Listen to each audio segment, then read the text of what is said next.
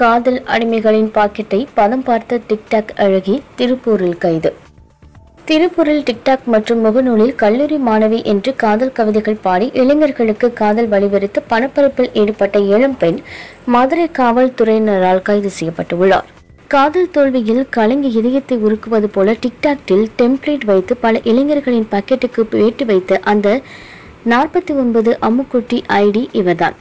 ஒரு பெண் அழகாக இருந்தால் போதும் டிக்டாக் அடிமைகள் அவர்கள் என்ன செய்தாலும் லைக்குகள் அள்ளி வீசுவார்கள். அப்படி லைக்குகளோடு சேர்த்து பைசாக்களையும் அள்ளி வீசிவிட்டு வீதிக்கு வந்து புகார் அளித்தவர் மதுரை எல்லிஸ் நகரைச் சேர்ந்த ஐடி ஊழியர் ராமச்சந்திரன். அவரை இதயத்தில் தாங்குவதாக கவிதை பாடிய அம்முக்குட்டி என்கிற சுசி அவரை பேச்சில் மயக்கி ஏங்க விட்டுள்ளார்.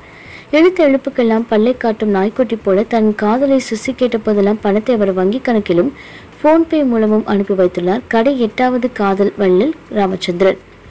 தன் மீது ராமச்சந்திரனுக்கு அதிக ஈர்ப்பு வர வேண்டும் என்பதற்காக நாயகர்கள் திரையில் பொழிந்த காதல் வசனங்களை எல்லாம் டிக்டாக்கில் வைத்ததோடு முகத்தை காட்டாமல் முதுகை காட்டியதற்கே 96,000 ரூபாயை சுசியிடம் பறிகாட்டியுள்ளார் ராமச்சந்திரன். சில மாதங்களுக்கு முன்பு டிக்டாக்கில் நேரத்தை போக்குவோர் திருப்பூரில் ஒன்று கூடியுள்ளனர். அதற்கு காதலை சுசி அளித்துள்ளார் ராமச்சந்திரன். ஆனால் அவர் வரவில்லை. சந்தேகமடைந்து விசாரித்த போது அவர் போலியான படங்களை அனுப்பி ஏமாற்றியிருப்பது தெரியவந்தது. இதனையடுத்து மதுரை காவல் ஆணையர் அலுவலகத்தில் புகார் அளித்தார் ராமச்சந்திரன். அதன் பேரில் கல்லூரி மாணவியாக நடித்து பணப்பறிப்பில் ஈடுபட்ட திருப்பூர் ஆலங்காடு அடுத்த வீரபாண்டி பிரிவைச் சேர்ந்த இளம் பெண்ணை கைது செய்தனர்.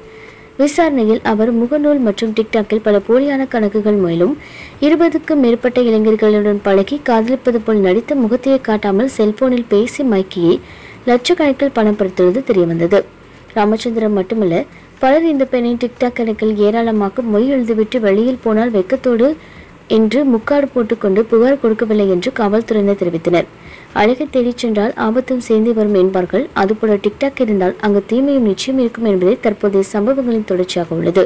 எங்களுடைய நிகழ்ச்சிகள் உங்களுக்கு பிடித்திருந்தால் உடனுக்குடன் கண்டு மகிழ எமது சேனலை சப்ஸ்கிரைப் செய்து அருகே வரக்கூடிய பெல் பட்டனை அழுத்தவும்.